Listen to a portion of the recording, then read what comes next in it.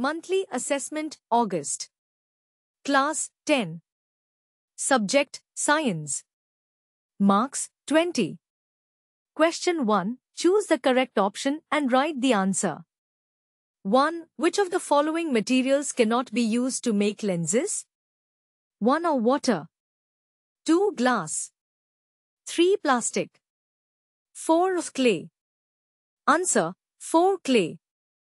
2. An image formed by a concave mirror is virtual, upright, and larger than the object. Where should the object be placed? 1. Between the principal focus and the center of curvature. 2. At the center of curvature. 3. Beyond the center of curvature.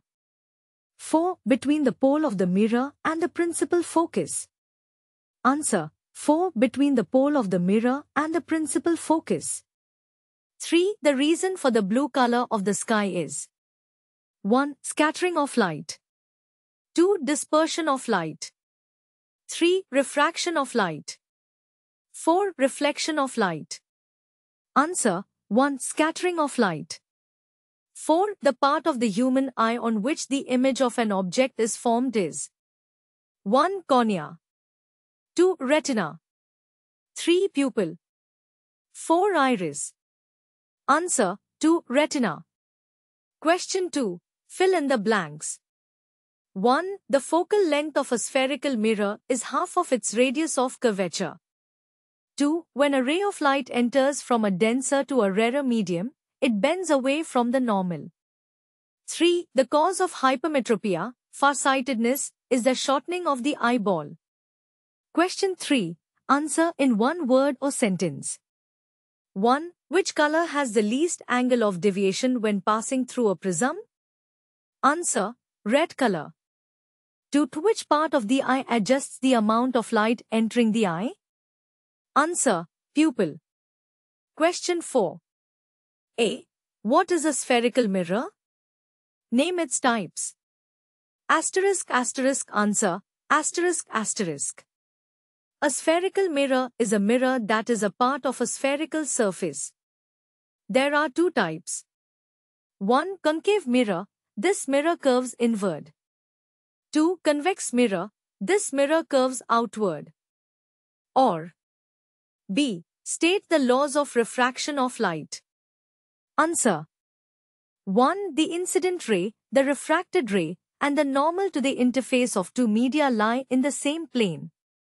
2. The ratio of the sine of the angle of incidence to the sine of the angle of refraction is constant, which is known as Snell's law. Question 5. A. State Snell's law. Answer. Snell's law states that when a light ray passes from one medium to another, the ratio of the sine of the angle of incidence to the sine of the angle of refraction is constant, known as the relative refractive index of the two media. Or B. Why does a light ray bend when it passes from one transparent medium to another? Answer. When light enters from one medium to another, its speed changes, causing its direction to change as well. This phenomenon is called refraction. Question 6. A. How can you differentiate between concave and convex mirrors? Answer. 1. Concave mirror. It curves inward and converges light. 2. Convex mirror. It curves outward and diverges light.